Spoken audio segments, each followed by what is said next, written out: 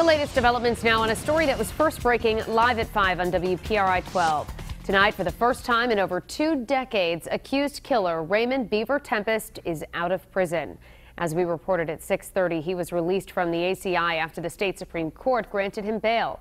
Eyewitness News reporter Perry Russum is live at the ACI in Cranston with the latest.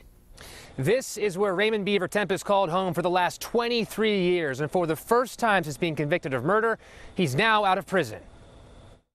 Right now, Raymond Beaver Tempest is on home confinement after a Superior Court judge ruled to vacate his 1992 murder conviction. The president of the Corrections Officers Union tells Eyewitness News Tempest was released sometime around 6 o'clock Tuesday night. In July, a judge ruled Tempest's due process rights were violated when he was charged and convicted of murdering Doreen Picard in 1982.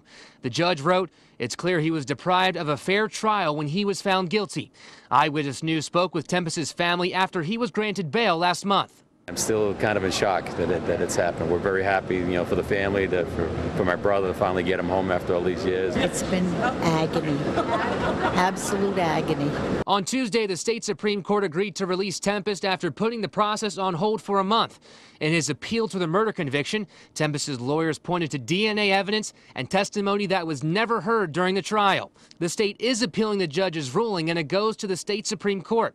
They could either deny the appeal or rule that Tempest should be retried for allegedly murdering Doreen Picard. And Tempest says he is innocent, claiming he was set up by the Woonsocket Police Department. And just to put this into perspective for you, he's been in prison since George H.W. Bush was the president. Live in Cranston with the Mobile Newsroom, Perry Russum, Eyewitness News.